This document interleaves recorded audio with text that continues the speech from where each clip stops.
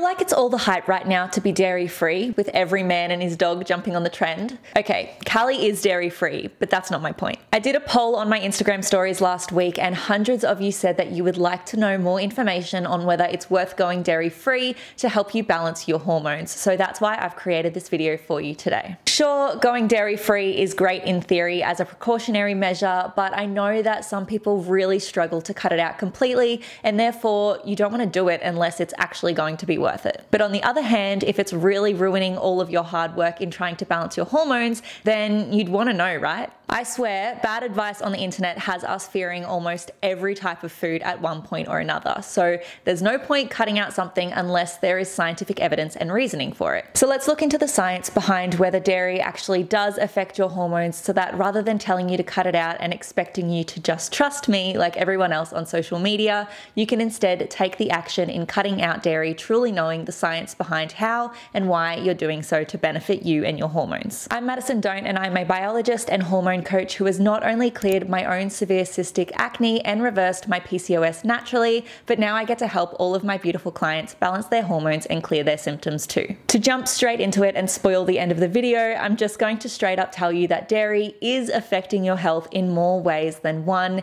even if you don't feel sick after having it, like those with lactose intolerance or those allergic to milk proteins. What you're about to learn in this video is that unfortunately it's still negatively impacting your health and your hormones internally. So the first reason dairy is not so great for your hormones is because it contains saturated fats and sugars, which cause inflammation in the body. And while I know you can get low-fat milk, these often compensate by having even more sugar than the full-fat ones. In fact, I just did a quick search of the local supermarket online, and their standard milks naturally have around 12 grams of sugar per glass. That's 3 teaspoons of sugar. In comparison, my almond milk naturally only has 1/8 of a teaspoon of sugar. Inflammation not only puts more pressure on your cells and organs, but it also causes gaps in the wall of the intestines, which is also known as leaky gut. This lowers your defense against harmful particles and pathogens in the food you eat and the water you drink, allowing them straight into your bloodstream to cause havoc. We're talking pesticides on your vegetables, bacteria in the water you drink, and many other chemicals and microorganisms that your body would otherwise be able to ward off and pass through. Inflammation also puts the whole body into a state of stress, restricting the blood flow to organs that are not necessary in an emergency situation, such as your reproductive system.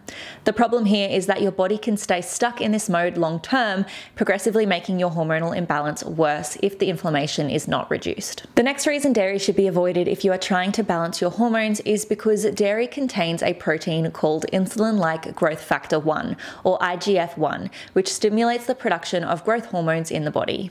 This is helpful in breast milk as it increases the production of androgens such as testosterone to help in the development of strong bones and muscles for newborns.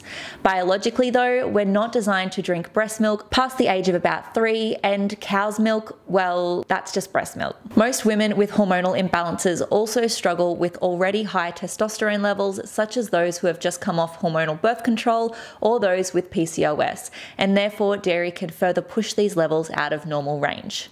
Testosterone also increases sebum production, contributing to hormonal acne, and insulin-like growth factor affects blood sugar levels, with studies showing that levels outside of normal range contribute to impaired glucose tolerance and a higher risk of diabetes, another big problem for women already struggling with insulin resistance, PCOS, or weight loss. Now, let's talk about the estrogen content in dairy. But first, if you're enjoying this video and learning about the importance of nutrition in balancing your hormones, then I highly encourage you to look into my Balance Your Hormones ebook, where I share everything you need to know about what to eat for your hormones, as well as how to support your gut health, lower your cortisol levels, exercise to lose weight while keeping your hormones balanced, and all of the other things that come with naturally and holistically balancing your hormones. I'll put a link in the description below if you want to check it out, and like this video, do know that all of the natural solutions in that book are all backed by actual science. The reference list at the end is size 9 font and still multiple pages long. Okay, so as promised, let's now talk about how dairy can also increase your estrogen levels and cause estrogen dominance.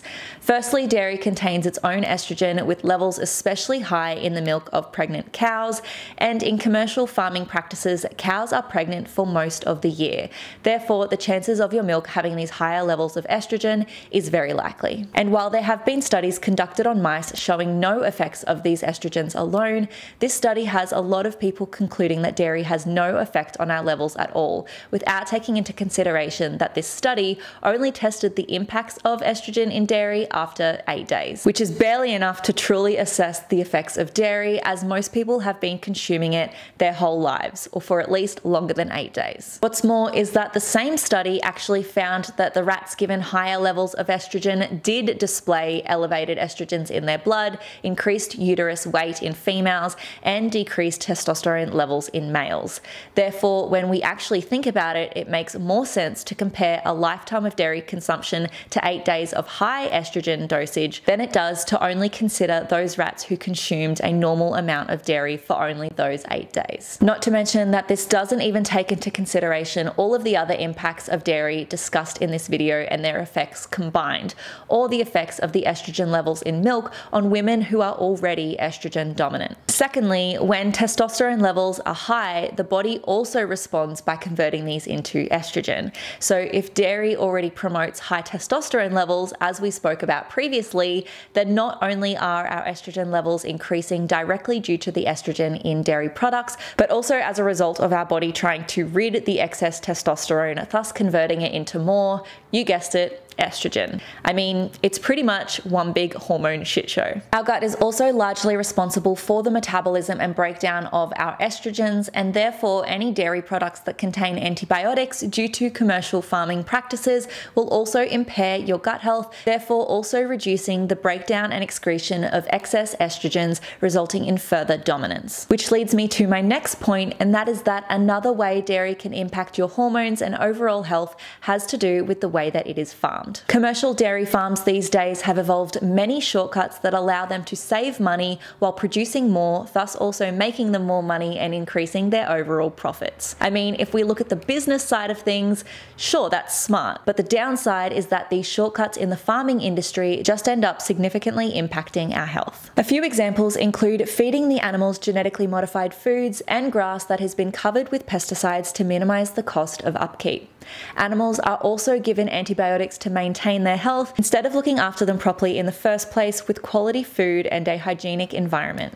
Commercially farmed animals are also given growth hormones themselves because at the end of the day, the bigger they are, the more they produce and the more money that can be made. Therefore, as with any food that is farmed, especially animal products, it is always best to choose organic, hormone-free, grass-fed and antibiotic-free produce. Another big mistake I see people make when cutting out dairy is that they think lactose-free products are dairy-free, and they're not. Lactose-free just means that they've put the digestive enzyme lactase in the product to eat up all of the lactose before it is able to upset your stomach. All of the other harmful properties of milk that we've talked about in this video are still in there, therefore still impacting your health and hormones. So what's the best way to fix this then?